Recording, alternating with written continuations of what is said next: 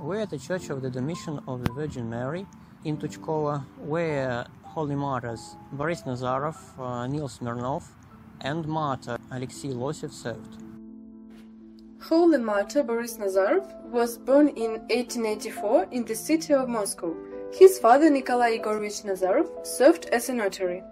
In 1902, Boris Nikolaevich graduated from the Third Moscow Gymnasium and entered Moscow University, where he studied for 2 years in the mathematics department and in 1907 passed the exam in theological subject at Moscow Theological Seminary. In 1908, Boris Nikolaevich was ordained as a priest to the Church of the Icon of Our Lady on the Sign in the village of Ilinskoye in Kolomensky country of Moscow province.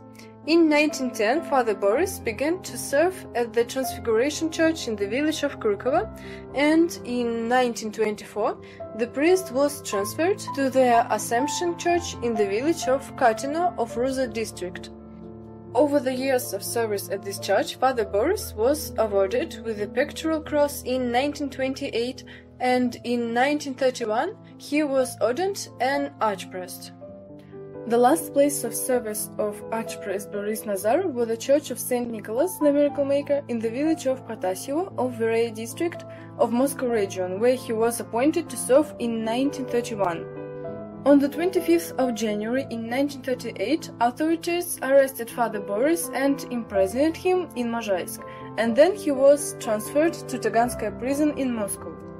On the 26th of January, he was questioned. Father Boris categorically rejected all the charges. During the interrogation, the false witness testified that Archpriest Boris Nazarov was opposed to the Soviet authority, which was often expressed during conversations. In particular, as if he was saying about the situation in the country. A difficult time is coming. We must act in some way as they are fighting with religion, so we must first pay attention to the church. Soviet power is a dark power that must be fought, and collective arms are the seal of the Antichrist. They will not lead to the improvement of life. Look, what a mess around. They take and take our brother. Of course, it will not end well. Peasants will be outgraded, since they are also being arrested so much, regardless of anything, neither with their family, nor with the age of the arrested. The constitution gives freedom, but in reality there is some kind of heady grudging of the authorities.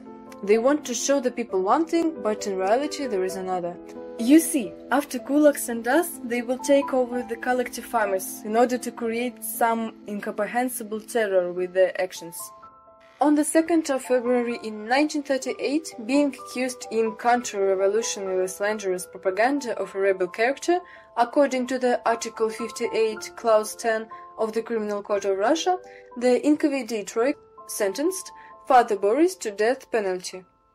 Archpriest Boris Nazarov was shot on the 17th of February in 1938 at the Butovo firing range ground near Moscow, and was buried in the common unknown grave. In 2002, Archpriest Boris Nazarov was canonized by the Holy Synod as the new martyr of Russia for general church veneration.